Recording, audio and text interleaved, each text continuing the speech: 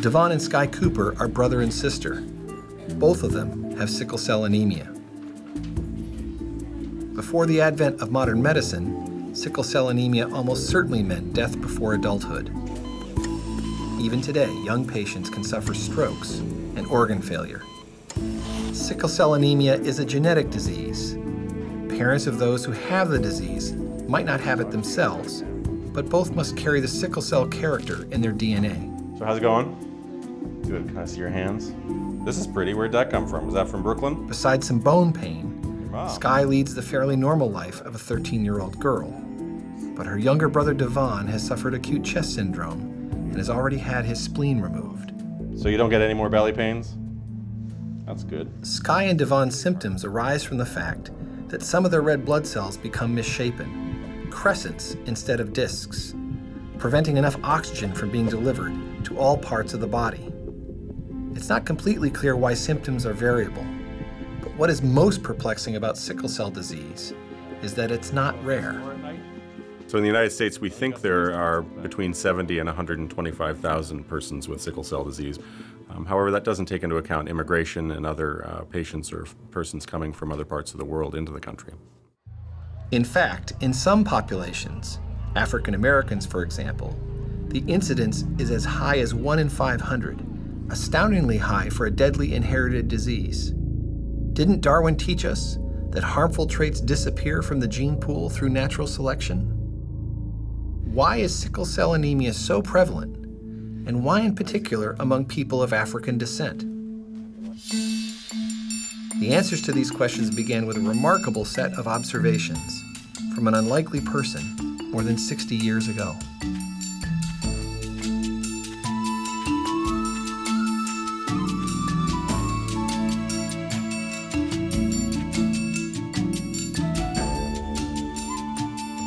Tony Allison has spent most of his career as a medical doctor and molecular biologist in the US and England.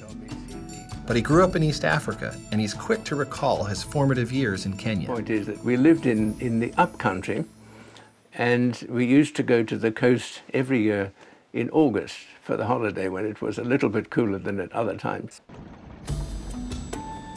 So we had the trip all the way down, which was usually with a truck and a car.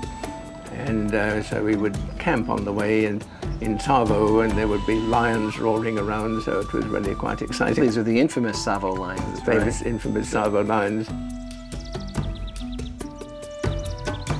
Around 1950, biologists didn't know a lot about the details of evolution because we didn't know really how heredity worked.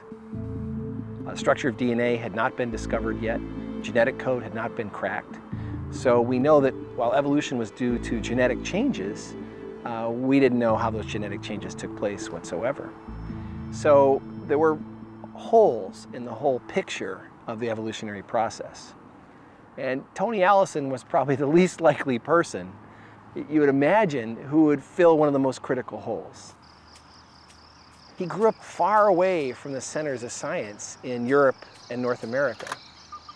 He was really interested in natural history, and he loved the Kenyan wildlife, and he visited archaeological digs that were going on at the time.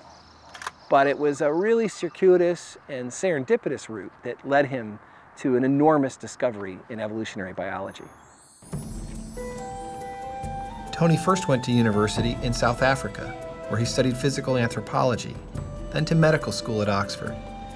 He had a deep interest in human origins, but not so much in ancient stones and bones. Tony was interested in blood.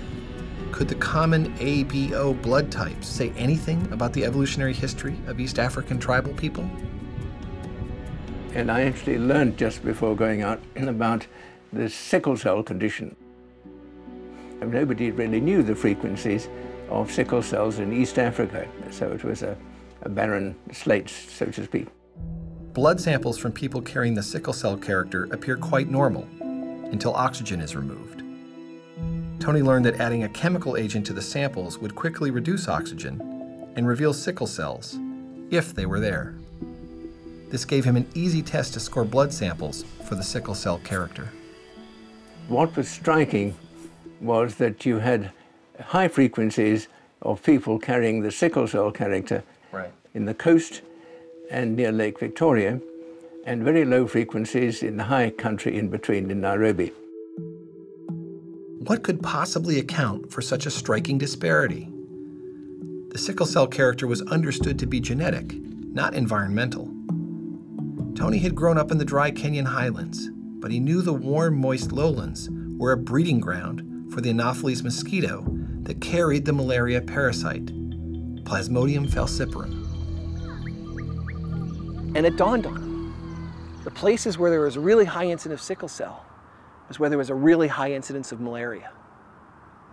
Bang. Now it was a burning question that confronted Tony. Could sickle cell and malaria be connected? And if so, how? It was a radical notion that a genetic disease could somehow be connected to an infection. When you went back to Oxford, you had this idea of a linkage between sickle cell and malaria, but you hadn't published it.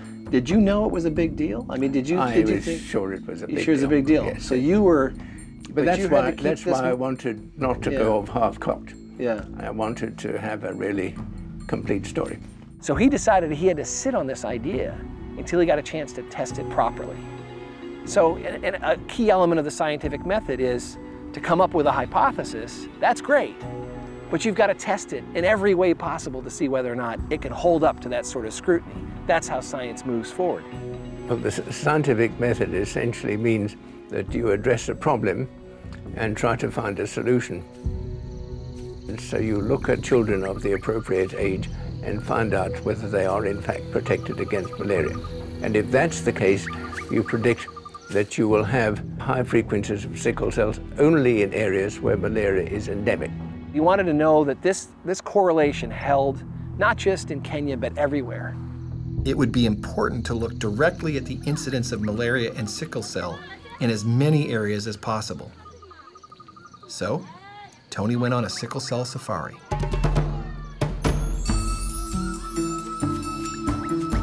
He wanted to gather blood samples from all over East Africa to really test this correlation.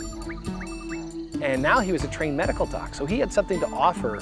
So he would go into the market on market day and offer to do checkups on children and just take a little finger prick or a little heel prick to get a little sample of blood. The first thing he did was look at the malaria parasite load in each sample. Then he tested for the sickle cell character.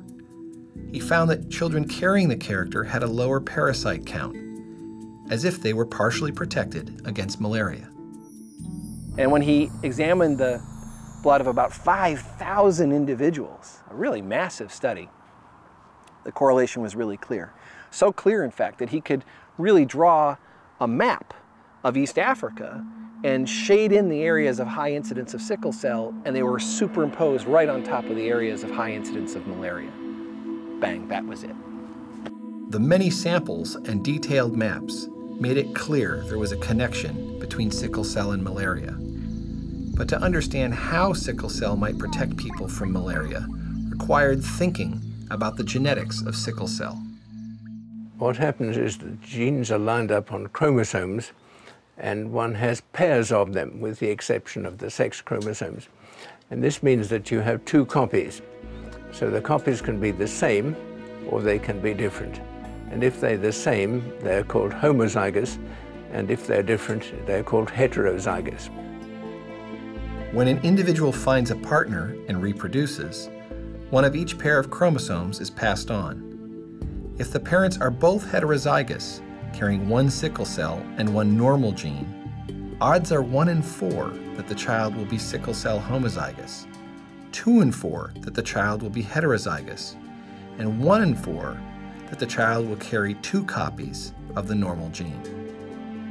In the absence of malaria, there is strong selection against the sickle cell gene. However, in a malarial environment, individuals born with 2 copies of the sickle cell gene and those born with 2 copies of the normal gene are both at a disadvantage.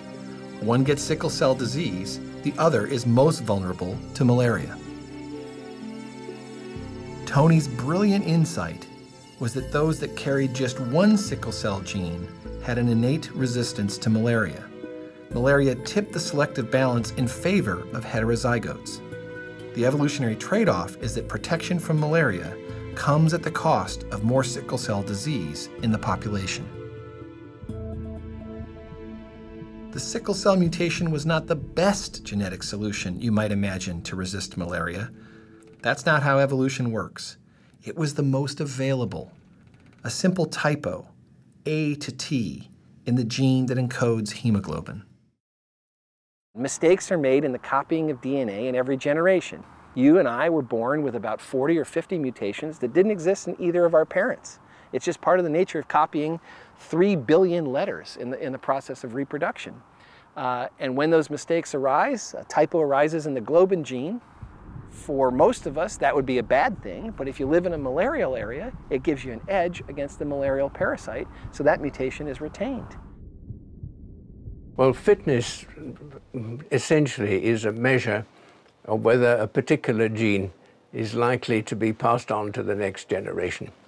And this means that for that to happen, the individual carrying that gene has to survive to reproductive age, and secondly, has to reproduce. Now you had a sense that you had this explanation that was general to the prevalence of sickle cell and its correlation with malaria, but you didn't quite know the mechanism, right? So that's right. What did you do next? Well,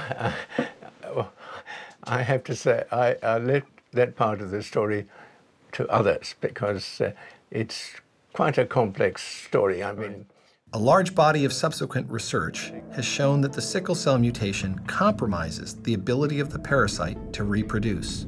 Thus, a mutation that creates one genetic disease can also protect against another disease.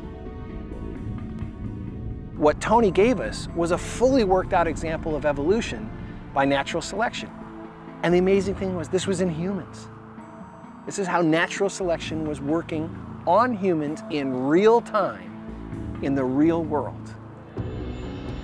Tony's map of East Africa was a stunning achievement, but he could go further than that. He knew that there was a high incidence of sickle cell in southern Europe, in southern India, and in other parts of Africa. And it turns out these were all malarial zones as well. And so his map applied not just to East Africa, but that whole part of the world.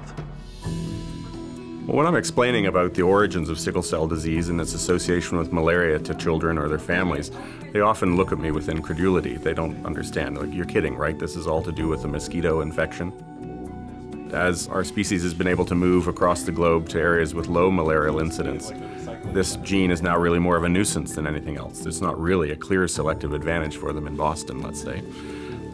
But it takes thousands of years for the population to change and for genetics to change based on the pressures around them in the environment.